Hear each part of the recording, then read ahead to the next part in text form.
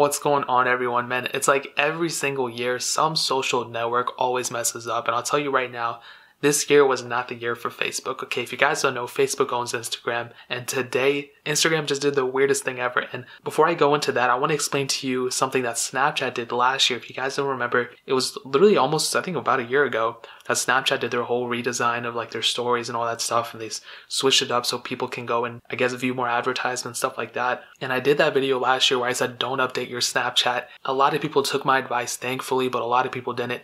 Surprisingly, believe it or not, my Snapchat is still on the older version. I never updated it.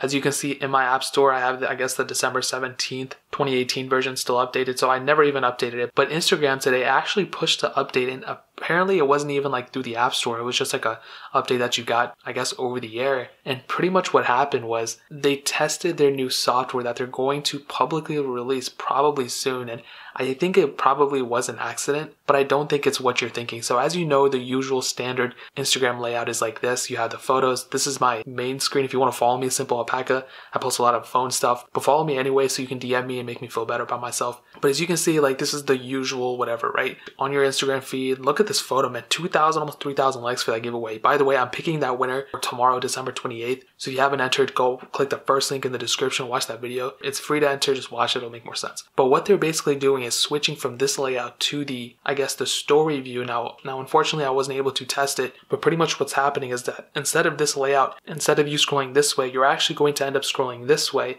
You know how you view stories, even on Snapchat, you can swipe left to right. Instagram, you swipe left to right.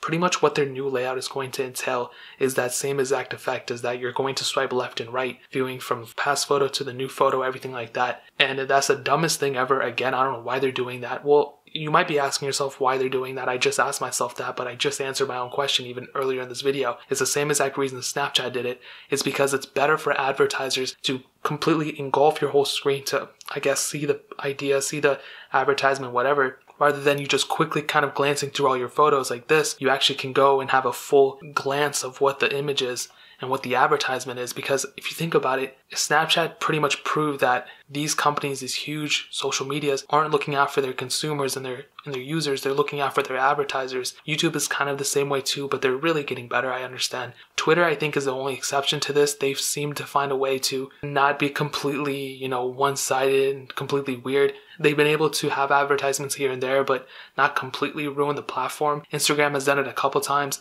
Snapchat just did it. Facebook is in a completely different planet now, but Instagram, even though it is run by Facebook, was one of those things where they haven't really changed it in a while. And even though that was just kind of the over-the-air update, they're really not going to do too much with it right now. I'm telling you, in the next couple months, they're going to go and make that the new design.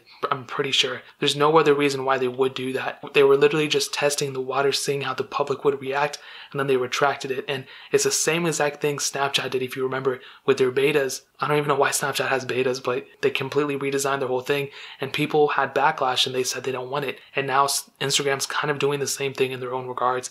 It's completely stupid. Again, they're probably going to end up doing it because it's better for the advertisers. We're probably going to get used to it, if I'm being honest, but it's still kind of a dumb thing. And it's like, way to top off 2018. Instagram, we're had a pretty quiet year, especially because a lot of people don't even know Facebook and Instagram, that Instagram owns Facebook. But now people are kind of waking up and they're like, why would they do that? And now they're like, oh, Facebook runs it. And that's kind of like, it's kind of being like marketed as such. And I'll be honest, if anybody from Instagram is watching, don't even think about doing that. It's the dumbest thing ever. Why would you do that? Having it this type of layout is perfectly fine. I really, really like this type of layout. It's awesome. This is what we're all accustomed to. And if you go and switch it to the other way, people are going to jump ship and they're going to go to like, who knows what else. TikTok, maybe that'll be the new Instagram. It's completely dumb and there's really no reason to do it. You're better off just sticking out where you're at and going from there. But that's pretty much it, man. If you have Instagram, don't update anytime soon. I know that the update could be through over the air, but I think their official one, their big one that's going to completely redesign the whole thing, is probably going to go through the App Store, and you're going to have to go and upgrade through here. So I'm telling you right now, don't even upgrade your Instagram,